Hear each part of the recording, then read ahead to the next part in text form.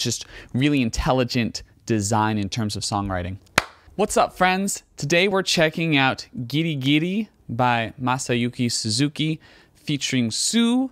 Masayuki Suzuki is, of course, the king of Japanese love songs. He has this great baritone crooner vocal, much like a Tom Jones. Sue is a Japanese singer from the group Sirens, and together they made Giri Giri for Kaguya-Sama, Love is War, Ultra Romantic Edition, which this is the third season opening. So we're just looking at this shortened version opening from the perspective of a producer and songwriter. So expect a lot of pauses to kind of go over the individual elements that are going on. Yeah, so without further ado, let's get into it.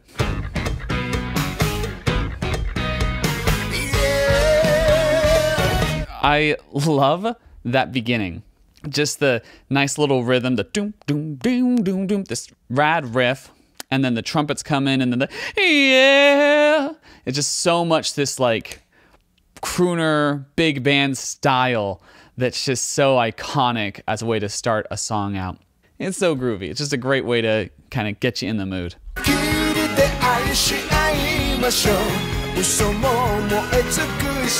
So one thing you'll notice about this part right here is that there's a really nice like distribution of elements. So the harmonies aren't joining in every single moment. They come in at specific moments to enhance specific words. Also, I love the horn work on this song. There's just really great distribution of, you know, that high end. It's really pretty sounding.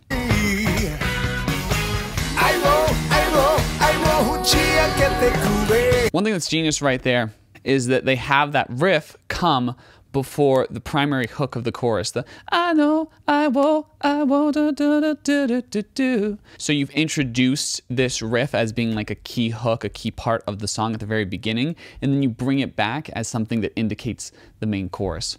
So it's just really intelligent design in terms of songwriting.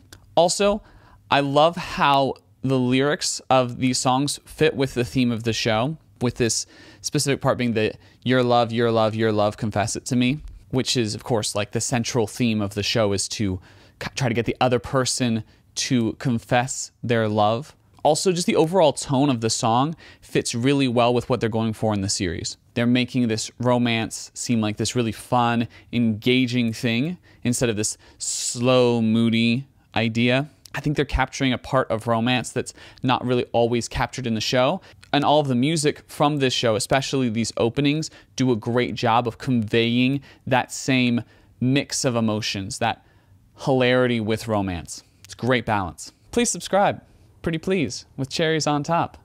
Please.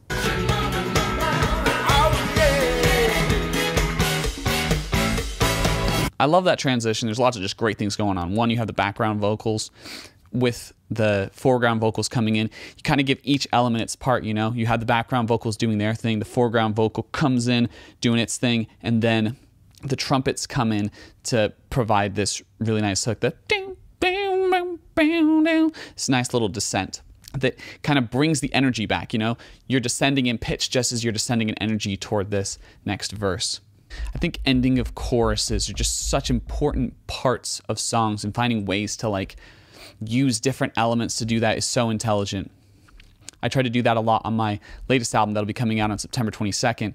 I've got some songs from that that I will link to at the end of this video.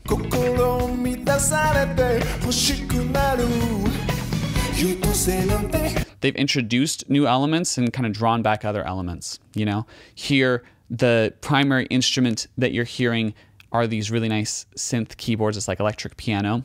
The trumpets are still coming in, but they're coming in sparingly. They're just there to heighten certain moments. And the guitar is really just providing rhythm.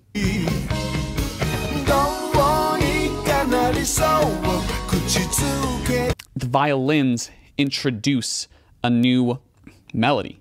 Right as they come in, we get this new section that we haven't seen before, this new idea, this new approach that's very rhythmic, which is interesting because the violins and orchestral instruments are typically not incredibly rhythmic instruments, and so hearing them introduce a rhythmic portion is just such a unique contrast.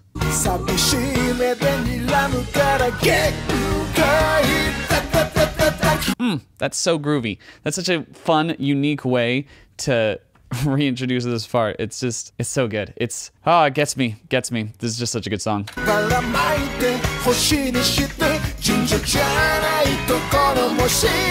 You'll also notice that harmonies are coming in on these choral portions, on these bigger portions. Just a great technique in general to have harmonies only come in on the chorus, to have extra vocals enhance other vocals. Another technique that I used a lot on my latest album. You can listen to my latest song, Gray Blue Eyes. It's a great example of it.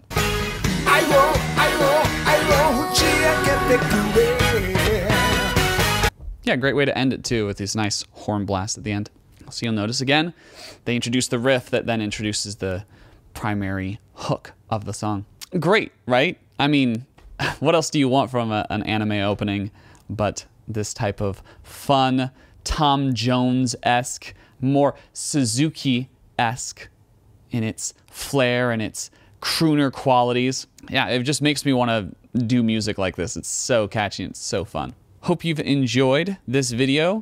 If you did, leave a like, comment, share. Also, check out my latest music. I've got tons of new songs coming out really soon, and I'm really excited about them.